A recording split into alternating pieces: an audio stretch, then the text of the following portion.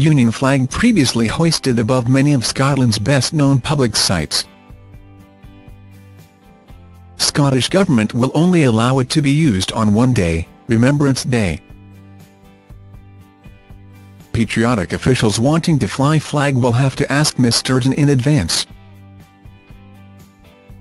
Nicola Sturgeon was accused of snubbing the Queen last night after an extraordinary bid to eradicate the Union flag in Scotland.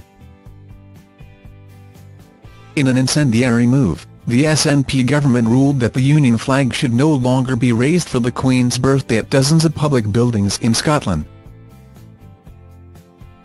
The Union flag has previously been hoisted above many of Scotland's best-known public buildings, historical sites and visitor attractions 15 days a year to commemorate key royal birthdays and anniversaries.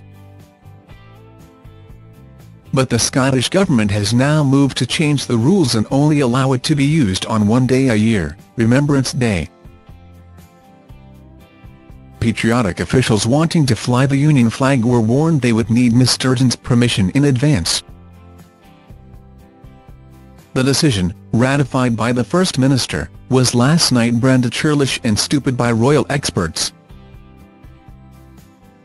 It means that the Union flag will now rarely be seen at some of Scotland's most famous buildings. Among the sites which will be affected by the new policy will be the High Courts of Edinburgh and Glasgow, offices of the Scottish Government and other quangos, and 30 key historic sites including Linlithgow Palace, the birthplace of Mary, Queen of Scots. By contrast, the rainbow flag, the symbol of the gay community, will be flown on 4 days a year.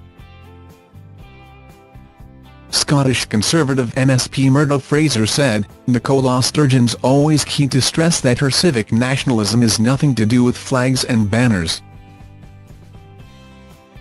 Yet here we have her trying to eradicate the Union flag from government buildings in Scotland. This is just another example of the SNP government pushing its separatist agenda by stealth." Refusing to fly the Union flag on the Queen's birthday is something that may well appeal to the extreme elements of the nationalist movement. But ordinary members of the public will be altogether less convinced. Gigi Hadid, the Queen's former press secretary, said the royal family would take the decision in their stride. But he added, "On a personal note, I think it is churlish. I'm not sure it is anti-monarchy, it seems a swipe at Downing Street and at the Union rather than the monarchy as such." Nicola Sturgeon has made clear her feelings about the Union and Scottish independence. "But I think it is a daft idea on the part of the Scottish Government. It would take a rocket scientist to dig up the way the Scottish Government thinks. It is a stupid idea and very churlish, but it won't stop people in the private sector from marking the Queen's birthday with the Union flag." Pamela Nash, Chief Executive of Scotland in Union, said, "It's extraordinary the Scottish Government can find the time, with the NHS under pressure, standards in schools slumping and the economy underperforming the rest of the UK, to spend time and resources revising their policies on which flag flies on which day.